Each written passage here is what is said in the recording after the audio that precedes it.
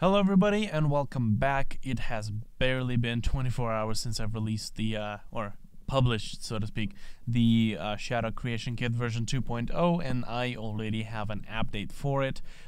This update is pretty major. There is a lot of, I wouldn't say there's a lot, but there are a few of the most important additions for the engine, and there's a couple of pretty necessary fixes that I did. Let's just cover the small stuff right now. We got the light and master objects. They both have now the destroy game end and room end scripts that properly dispose of the DS list and DS grids and the surfaces, which is meant to prevent fatal errors and memory leaks. Like if you constantly, create a DS list with the same name, what happens is it doesn't overwrite the old one, it just forgets where the old one was, and there is no way for you to basically clear the memory besides restarting your computer. So it's kind of important to delete it before creating a new one, and that would usually happen when you go from one room to another. The objects are created again, and they create the DS list with the same name and DS grids with the same name, so that would basically contribute to the memory leak. So that's been dealt with. And that was brought up by a user on Twitter, so thank you very much for pointing that out. It's kind of one of those things that I would usually forget to do until it bites me in the ass and I get a fatal error, and I'm like, oh, yeah, that's right, I gotta, do that stuff. Another excellent point was brought up is if you're making if you're implementing this lighting system into something that is already gone through a project that's gone through several stages of development, some of the key bindings may be conflicting with your game. For example, the escape key is used to exit the editing mode for a light that's been selected. Kind of a major tool. So if you have, usually escape key would be reserved for your game menu. So, if you have like a spaghetti code that just everything depends on everything, and disabling the escape key will basically get your entire program tumbling, will result in your entire program crashing, then maybe you can go into the tool settings of the ambient kit light and you can edit some of these key bindings to maybe something that has not yet been taken and something that may be more comfortable. Also, the thing that I noted about the snapping tool in the last video, this is the variable that you can set if you're working on a game that does not use 32 by 32 pixel snapping. If you're working on a blocky, like squarey type of game, you can basically select the size of your sprite or the grid that you'd like to snap to. Considering that I'm working with tiles with 32 by 32 pixels, I'm basically using the 32 by 32 grid. So you can change that over there. Okay, so that's basically the small utility stuff. Let's go ahead and jump into the meat of this update. As you can see, take a note, in the level editor, I have not placed any lights, and this is a pretty major thing. Okay, so here we go. We've got our blank level. If you press the insert key, you can now insert lights dynamically. You don't have to go back into the level editor and pick, your objects and pick your lights and place them here. No, you can go ahead and just place them right over here. Everything is real time. So once again, I have cut even more time that you have to spend in the editor and waiting for your game to compile. So insert key. As you can see, I cannot insert the light once I'm once I have selected a light to edit. So that's kind of important, just to prevent some glitches. So insert key inserts the light, delete key deletes the light, obviously, and the best tool, or probably the most useful tool out of them all, is the fact that if I select this light and start working on it, Control D is going to duplicate the light.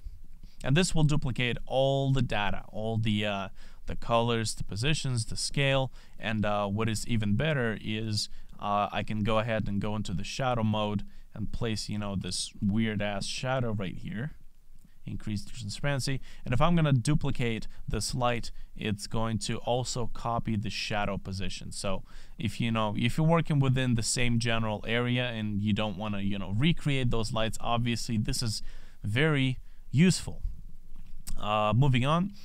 Let me delete these lights. So let's say you have a big light that's sitting right over here in the corner. You kind of like the way this general area looks, but the light is bleeding over into this room. Now in the first video I said, okay, we can go ahead and use the shadows to get rid of the bleed into the other room.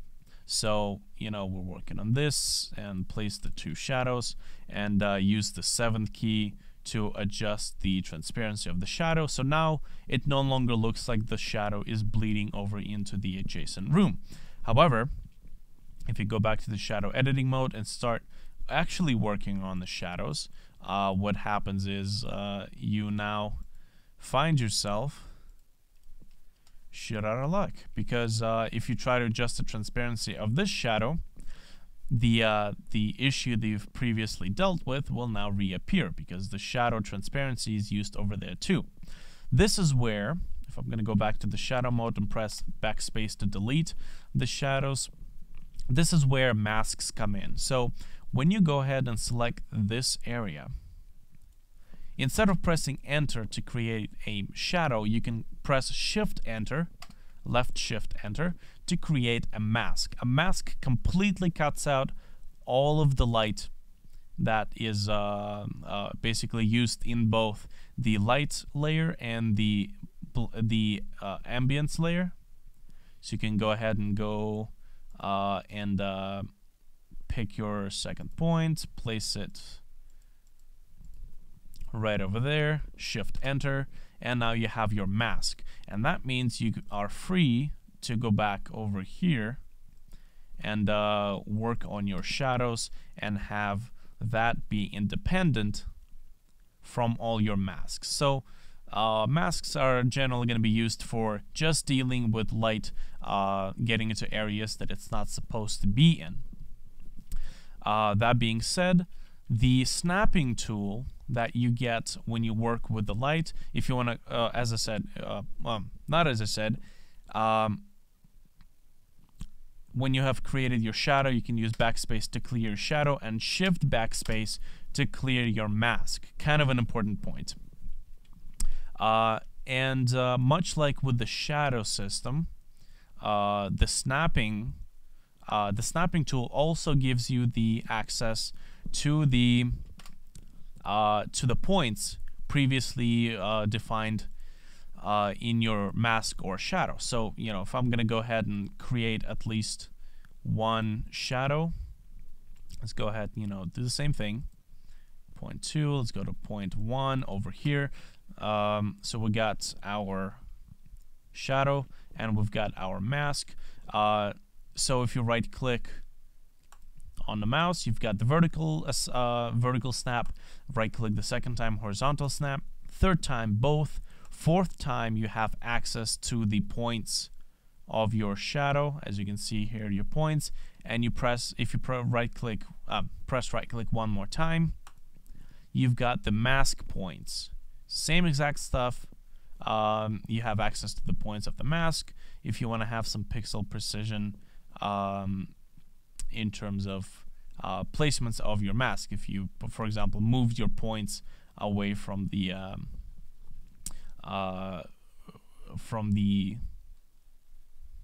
area where you're making your mask. Whew, okay, I'm really I'm really out of it. Okay, I think I've covered most of the stuff. Finally, the very last point. So let me go ahead and close the editor.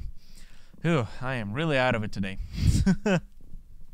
These are some weird times. Kind of trying to keep this brief. I don't want to do another hour-long video. Okay, so let me do this. Let me quickly do a short design of this area. Let's just, you know, be unoriginal and do the exact same thing we did in the first video, except now I'm going to go ahead and duplicate this, duplicate that, maybe even duplicate this over here. Let me go ahead and select this light. I'm gonna tone it down a bit, you know, get some dynamics going on over here. Let's just tone it like that. I don't want all the lights to be the same. Just something like that. Okay, that looks good. Let me insert another light. Position it here, maybe scale the thing up a bit and tone down the brightness so we can still see the background. We can still see the background, but, you know, this looks way better. Let me go ahead and duplicate the lights, move them over here, do the whole shebang. And, you know, just to be fair, let's go ahead and let's actually delete this one. And let's go ahead and create the shadow that we're going to use over here. Or in this case, we can actually just create a mask. We don't even need a shadow over here. So we're going to go ahead and go to shadow creation mode. Place, what is it, 0.1, 0.2, let's do 0.3 right over here, and press Shift Enter, so that cuts out the entire light. And that being said, we can go ahead and duplicate this, position it right here, so we have a little bit of the light showing up here. So let's go ahead and press place 0.1, 0.2, and 0.3. Let's actually just position the second point over here, first point over here, Shift Enter. That's our second mask. They can overlap, by the way. That doesn't really matter considering we're completely taking out everything there is to this light. So let me just play around with the brightness of these lights. Let me even like bring up some color in this. Pick a nice cold color, just for that one, you know, just for shits and giggles. Bring this thing up, and we can just go ahead and bring that thing way down, something like that, very subtle. Okay, I think this looks good. This might even pass for something very interesting. Anyways, the final and the best feature of this lighting system is that now you don't have to do this. You don't have to select each light and press end, and you know, this is ray number 3. And you don't have to save all these lights one by one, just like you had to do in the previous system. You can now just do this. If you take a look at the console down below, the compile console, you can go ahead and press home, and we're done. Go ahead and take a look at the console. This is your one-stop solution to all of your lights in your entire level. So you go, you know, if you see this border and this border, everything in between is all that you need to copy. So we're going to go ahead and copy this.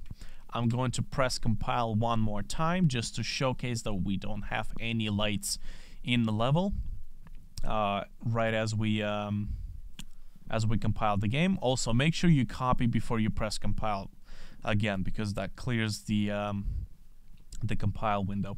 Go ahead to the creation mode of the master object, paste whatever shenanigans you've copied, and now you can go ahead and compile the game one more time. Wow, I'm like really out of it. Wait for the thing to compile. If it would like to actually compile and not just save the game, here I'm sitting here. Here I am sitting here. Twiddling my thumbs, and we have our lights back. Everything works. Oh, I forgot to do a mask right here. No worries. What we can do, we can go ahead and enter to fix all of my mistakes. Just position the thing. This is actually where I can't speak well. I'm just way too tired. But this is where the fact that you can just edit these you can edit all these lights in real time. So you see we've just added a mask over here. Let's go ahead and press home again, close the game. Let's copy the entire order of shenanigans we just got over here, paste it back, press compile, and now we should have that mask be in place, that little correction that we did. Useful stuff. And here we go, our mask has been applied. All right, so download the link in the description. Go nuts. And I'll see you guys in the next video. I believe I've covered everything.